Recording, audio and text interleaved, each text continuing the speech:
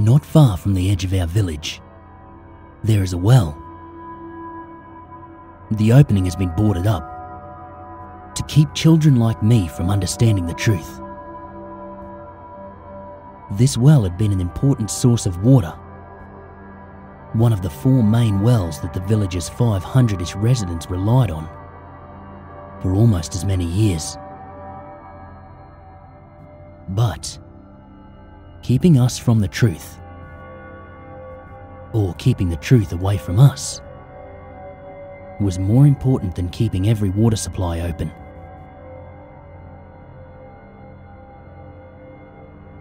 The water would have been unfit to drink at this point anyway. I heard my father's friends grumble to each other. I knew the truth, of course. When one child of the village knew, the rest would too. And we had been partial witnesses the day of its condemnation. The last day the well had still been open and inviting. The truth is that my brother had been a hero at that well. They should have put up a statue of him or something, to his honour. But nobody would go near it after he had gone down and never come back up. They boarded up the well and performed cleansing, protective rituals over it. This was 4 years ago. A little girl had fallen into the well one careless afternoon in July, when the rest of us had been playing nearby.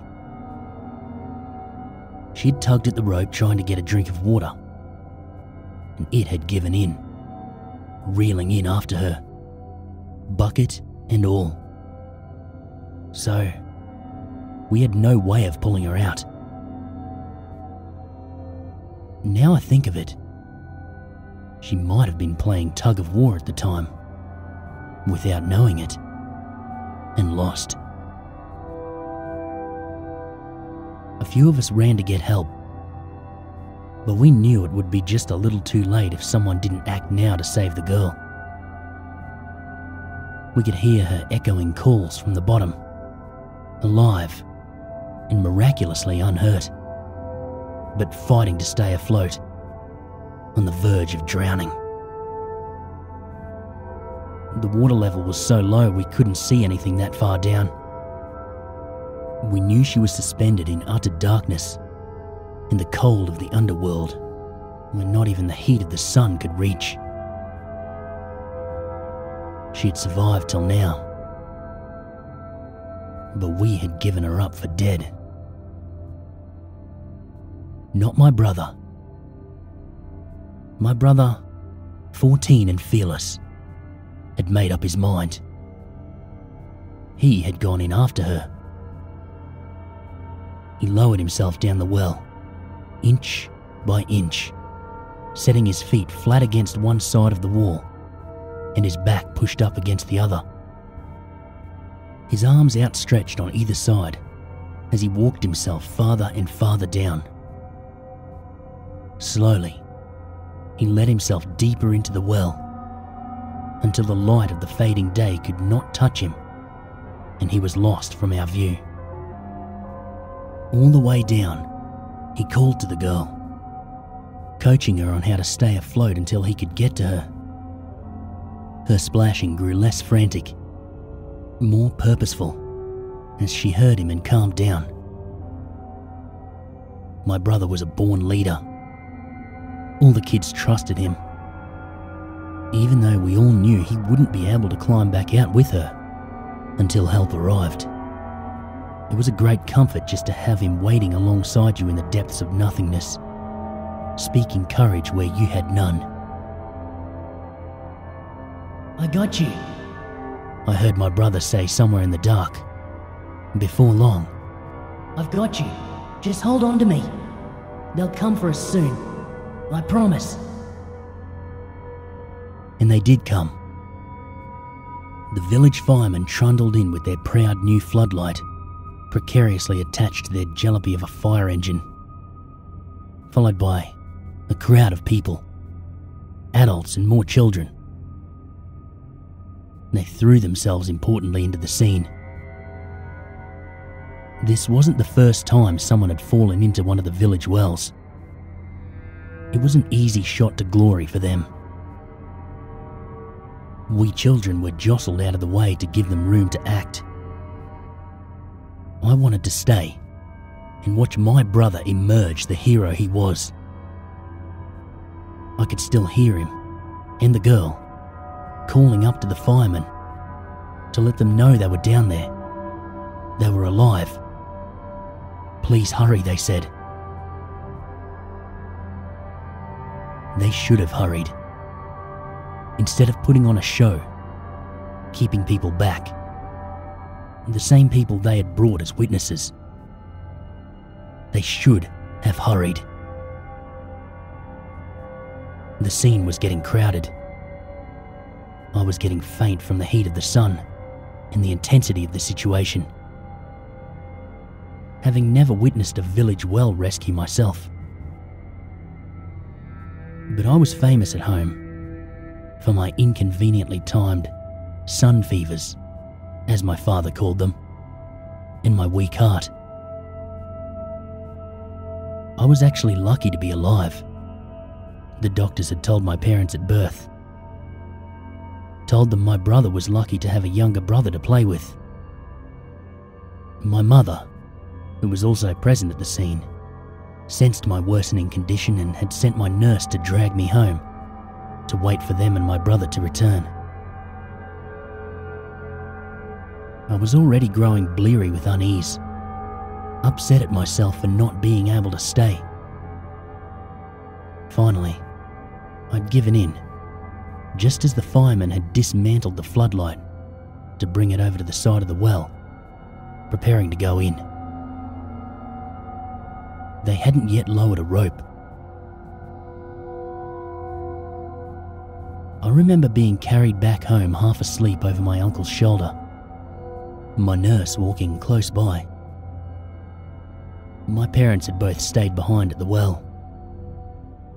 I remember hearing the firemen shouting, people screaming, the fire engine creaking violently with the hurried action. The rescue was well underway, though much noisier than I thought it would be.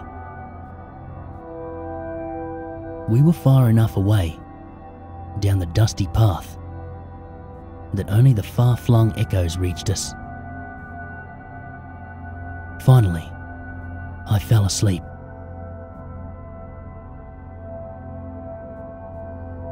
When I woke up at home, on the outdoor cot in our shaded veranda, it was getting on to evening. The balmy air gave way to a chill, and the mosquitoes were dotted on the net over my head, like the clingy vestiges of a nightmare. My nurse was sitting on the steps beside me, eavesdropping on the conversation going on inside from the open back door. I shot up and ran around her before she knew I was awake, and I flew into the house, looking for my brother. I found my mother instead, crying at the table. My father was on his feet beside her, hands on his hips. He could never sit down when he was upset. His eyes were red, as if he had also been crying. I'd never seen him cry. Around the table, there was a fireman or two, a village constable. The village priest sat near, comforting my mother. The village head had come and gone. I did not see my brother. Nobody would talk to me. The discussion had died the moment I barged into the room. My mother wanted to hold me, but hearing her crying into my hair woke up a deep fear in me. And since nobody would answer my shouted questions about my brother, I fled the house, leaving my parents' pleading calls behind me like footprints. I wanted to run back to the well, certain he would be there, but I was stopped on the way by people coming back the other way, haggard, drawn, ill-looking. I recognised one of my friends returning with his own family. It seemed the whole village had made the trip to the well. The later ones were being turned back before they could get there. From what I heard, they had the village holy men praying over the well as the firemen hurriedly boarded up the opening. The rest were told to go home and pray. There would be a general meeting either later that night or early the next morning to discuss what to do moving forward. There was nothing else they could do. We had never seen a village well rescue turn out like this. The drama had always been straightforward. They got the child, or they didn't. The follow-up hardly needed more than a celebration or a period of mourning. But now, they needed a plan. They needed protection. My head felt fuzzy with confusion. And my brother? I asked my friend as we walked back to the heart of the village. He glanced up at his parents, who were talking to each other in hushed tones, perhaps just as thrown off as we were. Seeing they were distracted, my friend whispered to me, "He wasn't there. They shone the light down the well, but he wasn't there." "But we saw him go down, and we heard them calling," I said, fighting down the cold panic in my chest. "The firemen were already at the well when we heard them calling." "Yes," my friend said, but hesitated before saying more. He couldn't understand it either. His face was ashen in the dimness of evening. "They put the light down and he wasn't there, and neither was Lena," the girl. "But I heard them say something was there. Something else, in the water." They'd been sent away before anyone knew for sure. I didn't know what was worse, knowing or not knowing. His parents had taken notice of us, and they pushed us into the middle of the walking party, like elephants would do with their young, keeping us in the middle of the herd for protection. The whole family had circled around us as we went down the dusty path.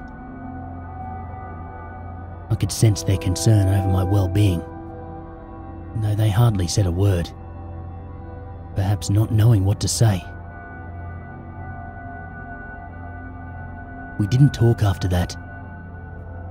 The crowd around us had grown a little, and it occurred to me that, with their respectful silence and their lanterns swinging gently in the night,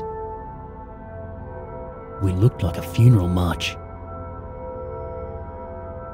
They were grieving with me.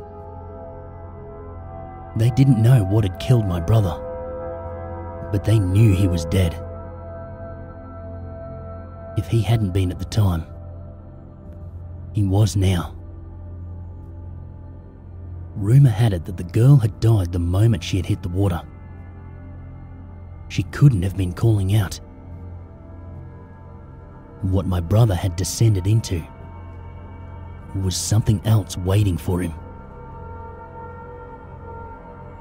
The people of my village believe in absolutes. He is dead, or he isn't. She was alive, or she wasn't. The children were in the well, or they weren't. There can be no in-between, no shades between black and white, life and death. No matter what we children had insisted that we alone had witnessed. The elders decided to call a meeting at dawn, early enough that they knew the children would be asleep. I heard about it after. Rumour is the unofficial village messenger, and the most efficient one we have.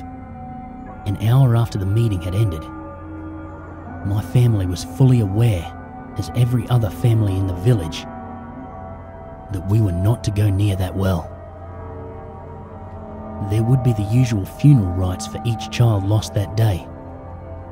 Empty caskets, eulogies that tiptoed around the circumstances of their death.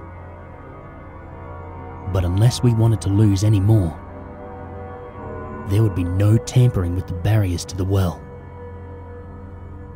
Whatever was down there would stay down there.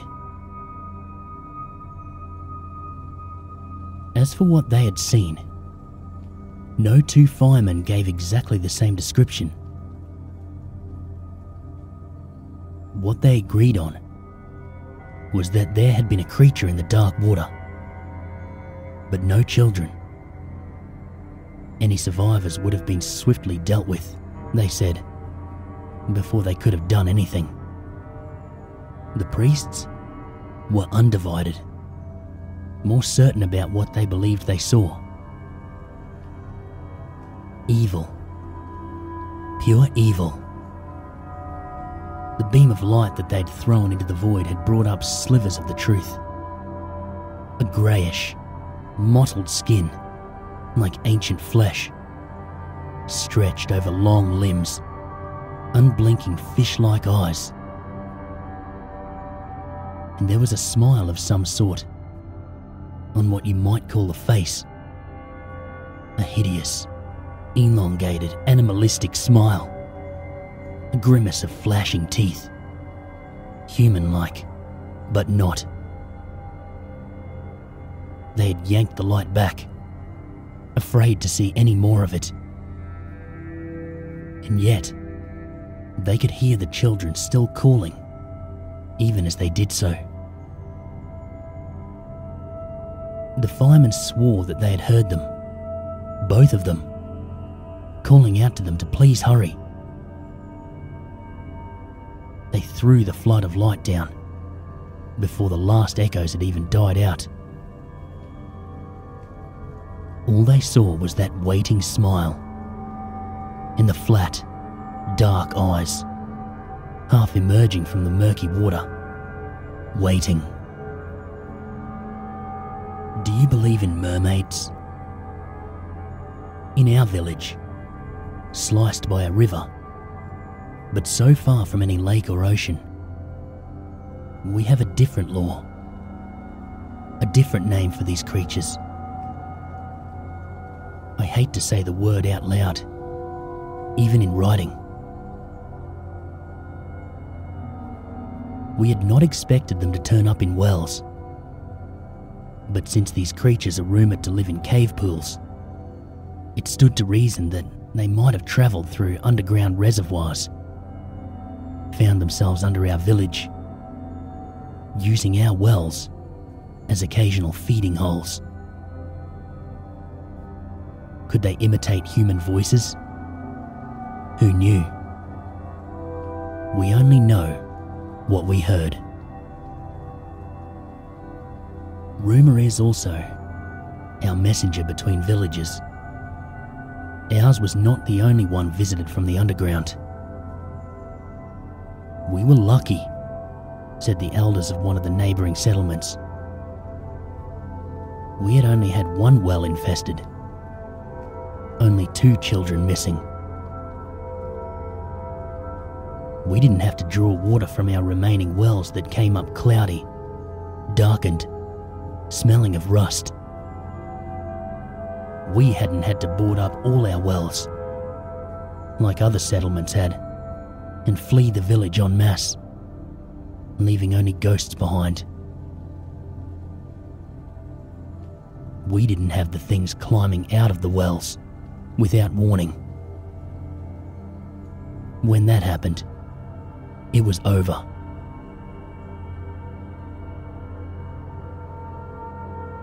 Rather than believe what we heard, some of our villagers insisted that the firemen were lying, that they had found the children dead, drowned, too late and used this story to pretend it wasn't their fault. I didn't think so. Our claims were all in dispute, but we agreed on ground rules. Nobody strayed by the open wells too long, and nobody went to draw water alone. The protection of daylight and warnings to the full moon didn't matter. They came out when they were hungry. Time and the absence of further incidents cast the whole event in the vivid blurriness of legend. A nightmare, a bad memory, nothing more. Nothing so far had turned up in the other wells, and slowly but surely, life crept back to its normal rhythms, if not its usual innocence. Still, the other villages remained empty. Nobody came back. We're just waiting our turn. Just waiting for a reason.